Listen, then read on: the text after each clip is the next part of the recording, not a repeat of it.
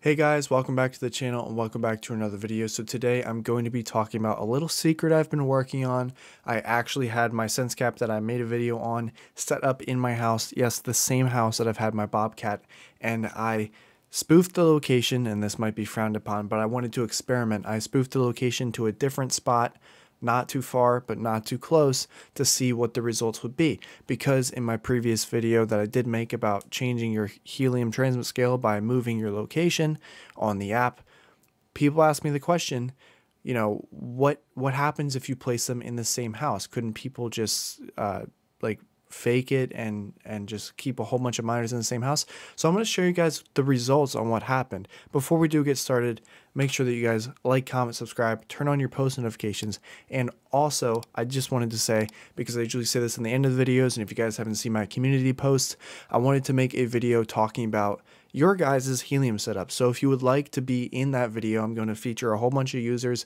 Right now I only have one submission. I'm trying to get like 5 or 10. I can make multiple videos. I can make this a series to show off people's setups, to give you guys an idea of what you can do to improve your setup to better increase the Helium network. So what you need to enter, I will put my email in the description below. You can email me there. Send me the pictures of your antenna, pictures of your hotspot if possible. Then you can also send me how many witnesses you have, how many HNT you get, and what antenna you have. I believe I already said that, but also the length of your cable, because I want to crack that theory to see if the length of the cable is actually causing a significant problem. Bonus points, you guys don't have to do this, but if you would like to provide the name of your hotspot, you don't have to. Again, I can totally understand for privacy reasons, but if you want to include the name of your hotspot or even what city you live in, just so we can get an idea, like are you in a really crowded area or are you in a suburban area, that would be great. So with that out of the way, let's actually get into the video finally. This is a great website. I love it. Hotspotty.net. You guys know I've been talking about this website for a while. They're actually working actively in the Discord server. They're constantly improving this website, but enough about them. I wanted to talk about this. This is my new hotspot, my SenseCAP virtual cobalt nut hatch, which is weird. So Sharp Crimson and Orangutan is my OG hotspot. That's the one that I have all the massive antenna. It's all being set up. Well, it's already set up, and I'm earning a fairly decent amount. I'm getting 0.3 Helium a day, or in 24 hours, and 7 days. I've had a couple downtime, like days that aren't that good. 30 days. I'm not complaining. But SenseCAP I set up 2 weeks ago, and I have made $2 since then. So it started the September 19th. Okay, so as you can see, I had 1 day I made 0.06 HNT, and keep in mind the entire time it's had an 8 dB antenna. It's been at this window with no screen in the same house as my Bobcat. I was curious to see how this affected witnesses, because I noticed it said I had 0 witnesses, but I had some beacons, and I decided to go on hotspotty.net just to see what was going on. And first thing that comes up is it says rewards, and it says 11 invalid beacons. I'm like, okay. So reward scaling, I'm in the same hex as Philadelphia, so the reward scaling is going to be a little skewed. It's going to be down a little bit. Not a big deal as long as I have witnesses in the 1.0, or if I have a whole bunch of witnesses. Then I go to witnesses, no witnesses. What's going on? Okay, so it says I have 11 invalid witnesses and that the witness RSSI is too high. What this means, to give you guys what layman's terms, it means that there is 2 miners that are actually physically closer than they're saying. So it says it here on Reddit, pretty well stated. It's an anti-gaming restriction. So if you guys don't know, this is what a lot of people brought up in the previous video. It's a big problem that people think was going to happen with the video that I made, is that people could just have like 7 miners in one house and just make like a perfect triangle or hexagon, whatever they want to make, and just space them out on the app. So the whole point of this anti-gaming is that it actually detects the frequencies are too close to each other, and what it does is it rejects the signal. So what it's doing is it's rejecting my SenseCAP.